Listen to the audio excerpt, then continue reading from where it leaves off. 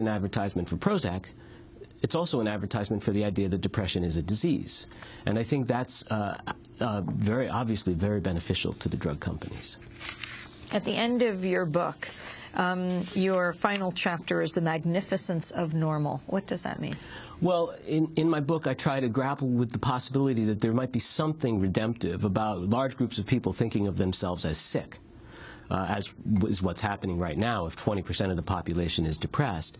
And I visited with some people who take that line. Unfortunately, what they do with their collective action is they decide to treat themselves as chronically ill people and to demand better drugs. And to demand nothing but the restoration of normalcy in what they consider to be their brain illness. Now, I don't mean to criticize people who are really struggling to just get by every day.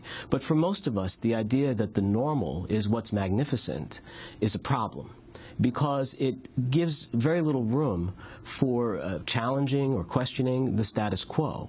So in the end, we can see that this idea that depression is a biochemical illness, no matter how the intentions, what the intentions were, which were probably good intentions, it doesn't matter, because that idea is going to favor the status quo no matter what we do, if there's not built into it some understanding of the way our engagements with the world contribute to the way that we're unhappy.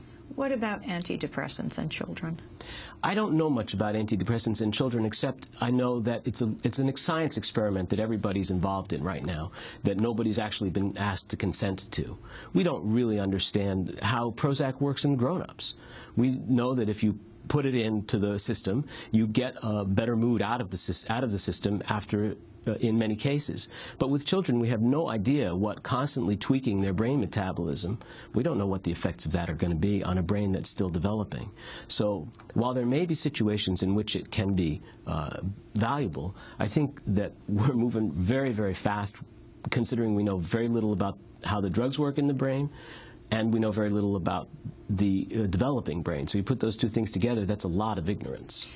Gary Greenberg, you're a psychotherapist. You have been through trials yourself. But when you were researching Manufacturing Depression's Secret History of Modern Disease, what most surprised you? I think the thing that most surprised me was to discover just how easily ferreted out this history is. I mean, if you sit down and you look at the way medicine has developed for the last 150 years, while you probably couldn't have predicted it from 1850, looking back, it's a complex history, but it's a very clear line from the first discovery of magic bullet drugs in the late 19th century, and the idea that our diseases, our suffering, can be understood as medical diseases, to the idea that this kind of suffering can be understood as a biomedical disease. I mean, the book was really hard to write, don't get me wrong. I earned my money, but it was really also a surprisingly straight line. It was how easily or quickly things fell into place to show that history. And I think that that's important for people who might read the book, because when you read it, you see how you've really arrived on a wave that's been building for 150 years. When you get to your doctor's office and he starts to talk to you about your depression, you're really at the end of a long line of events that, if you know about them, they really change the way that whole experience goes, and the way you understand what your demoralization is about, and the way you understand being told that you're depressed.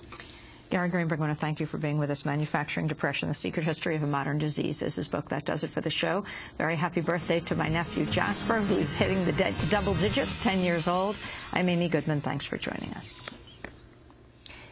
This is Democracy Now!, Democracy Now!